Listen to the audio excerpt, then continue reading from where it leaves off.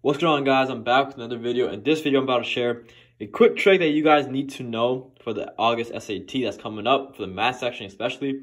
Every time I see a lot of students, they'll see a question like this with exponents, and then they're like, oh shoot, I forgot to study exponents because it's not that heavily tested on the SAT. But that doesn't mean that whenever you see an exponent question, you get it wrong. Because guys, every question matters on this August SAT, right? So you gotta get every single question correct. So there's no reason you get these types of questions wrong because they're really easy. You look at this, you're probably like, all right, so I do know that when the bases are similar, I can just set the exponents equal to each other. But the bases aren't similar. One is 2, one is 8. So how can I make the bases similar so I can solve for x, right? Well, guys, 8. Look at 8. How can you rewrite 8? You can rewrite it as 2 cubed, right? So let's do this.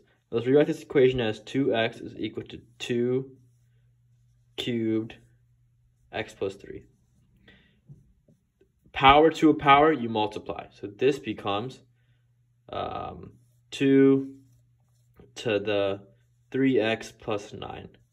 So now you have 2 to the x is equal to 2 to the 3x plus 9. Same bases, so cross out the bases, and all you have to do is worry about the exponents. X equals 3x plus 9. So now I have to solve for x, all right? Let me just subtract x over, subtract 9 over. So I have negative 9 is equal to 2x.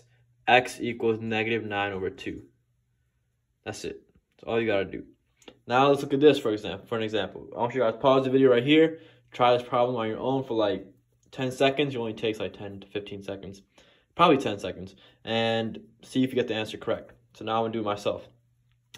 3x plus 5 is equal to 3 to the 3x plus 6. Why is that? The 27 can be written as 3 cubed. 3 times x plus 2 equals 3x plus 6. Cross out the bases. Set these exponents equal to each other. X plus 5 equals 3x plus 6.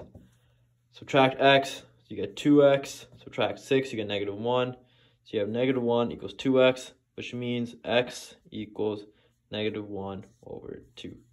And you are done. Pretty simple, right?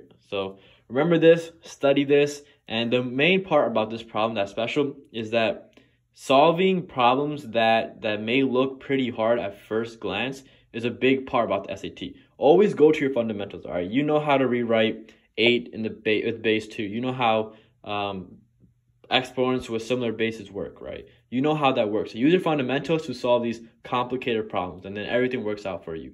So thank you guys for watching. Please like, share, comment, subscribe. Peace out, peace out, peace out.